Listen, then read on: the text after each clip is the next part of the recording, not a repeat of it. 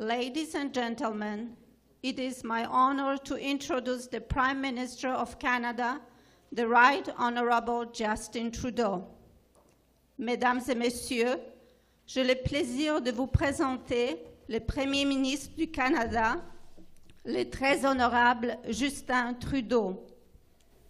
Bonjour et merci à tous d'être ici. Je suis très heureux d'être accompagné aujourd'hui de la vice-première ministre, des ministres Bennett et Jacek, des députés Kosmirchik, Baker, Zerowitz, Fonseca, Sachs, Sorbara, Souza et Valdez, du Premier ministre Ford et des membres de son équipe, de l'ambassadrice Catherine Godin et de l'ambassadeur Jelski et d'autres dignitaires. Mateusz, as I said earlier, thank you for coming to visit. Poland and Canada have a long and deep relationship. I mentioned our strong people-to-people ties with over 1 million Canadians, proudly proclaiming Polish heritage. But we also have deep historical ties. Over a century ago, more than 22,000 Polish soldiers came to Camp Kosciuszko in Niagara-on-the-Lake to train so they could fight for a free Poland. Sur les champs de bataille de la Première et de la Deuxième Guerre mondiale, les soldats de nos pays se sont battus côte à côte pour défendre la liberté et la démocratie. Et maintenant, au XXIe siècle, on est encore côte à côte en tant qu'alliés. We stand side by side with NATO, and through our work to support the Ukrainian people's courageous and fierce defense of their sovereignty, independence, and right to choose their own future. We do this because we both want to secure the best possible future for our people and for people around the world. This also means building a clean and prosperous economy where people from all walks of life can see opportunity for themselves. This means growing our economies, building resilient supply chains, and continuing to create great jobs for people.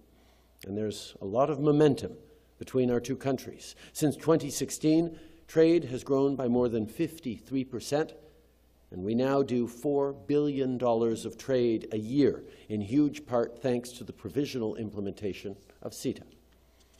But I know we will continue to work together and strengthen this relationship even further.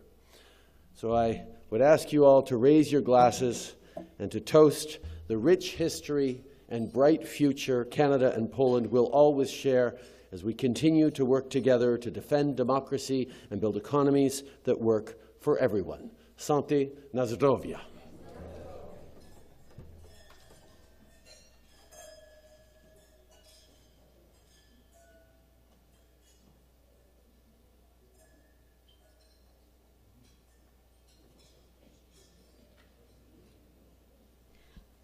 Ladies and gentlemen, this is a privilege to introduce His Excellency Mateusz Morawiecki, Prime Minister of the Republic of Poland.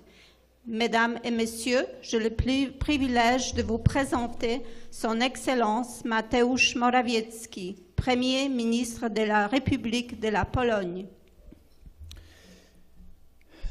Dear Prime Minister Justin, Prime Minister or Premier Ford, all dear friends, ladies and gentlemen, I heard that Justin's favorite author is Stephen King, and he once said that only enemies speak the truth. Friends and lovers lie endlessly, caught in the web of duty.